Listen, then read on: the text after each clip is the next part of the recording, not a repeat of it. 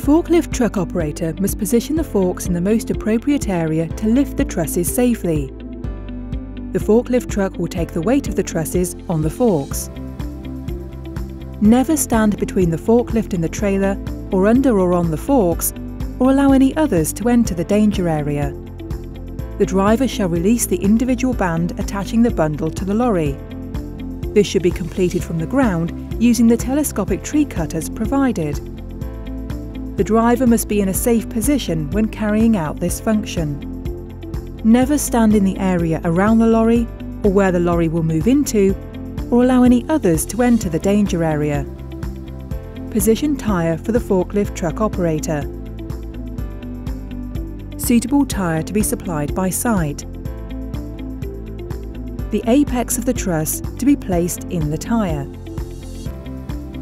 The forklift truck operator should reverse slowly, lowering the boom of the truck as they move back.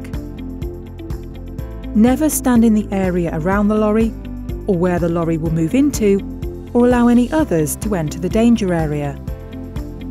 When the truss is at its lowest, the forklift truck operator shall reverse back, removing the forks from the truss. The apex is supported by the tyre. The forklift truck operator shall slide the forks into where they can lift the truss and pick them up, then move them to the compound.